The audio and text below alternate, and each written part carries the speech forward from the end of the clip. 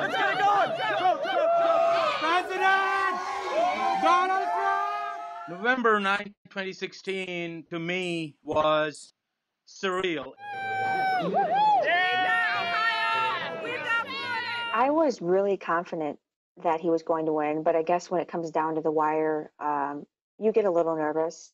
This title of this live video is Why White America is So Pissed Off, hence a Donald Trump victory.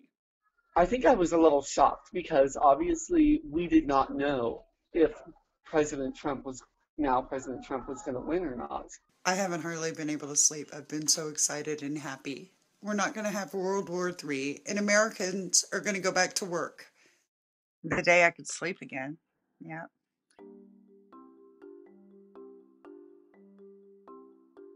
Well, I'm still happy that I voted for President Trump. The economy seems to be doing well. Consumer confidence is high. Security is my biggest concern. And first thing that he did was put the travel ban in place and then put in the extreme vetting. I like the fact that he's strong on the economy.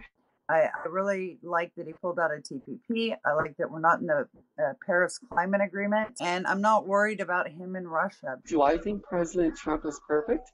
By any means, no. The one wish I do have for President Trump is that he would be careful with his words on Twitter.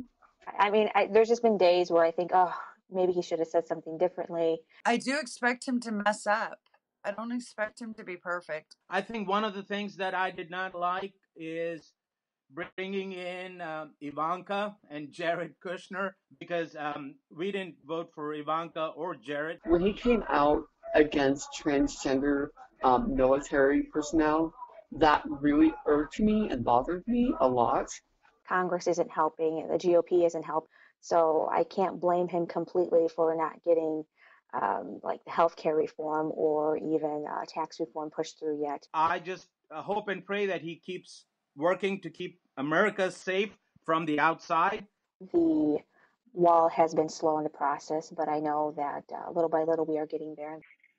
We're pretty challenged, but I have hope. Would I vote for President Trump again? I probably would.